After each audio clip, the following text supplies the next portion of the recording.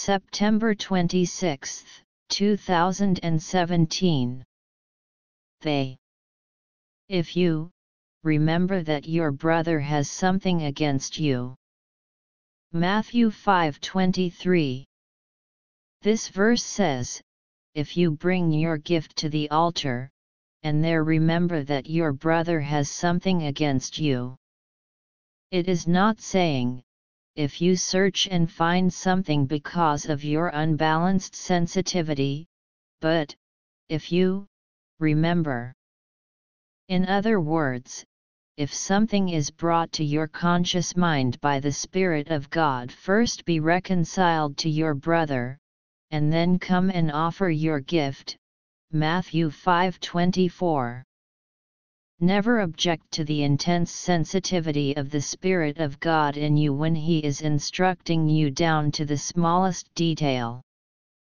First be reconciled to your brother. Our Lord's directive is simple: first be reconciled. He says, in effect, go back the way you came, the way indicated to you by the conviction given to you at the altar. Have an attitude in your mind and soul toward the person who has something against you that makes reconciliation as natural as breathing. Jesus does not mention the other person. He says for you to go. It is not a matter of your rights. The true mark of the saint is that he can waive his own rights and obey the Lord Jesus. And then come and offer your gift. The process of reconciliation is clearly marked. First we have the heroic spirit of self-sacrifice, then the sudden restraint by the sensitivity of the Holy Spirit, and then we are stopped at the point of our conviction.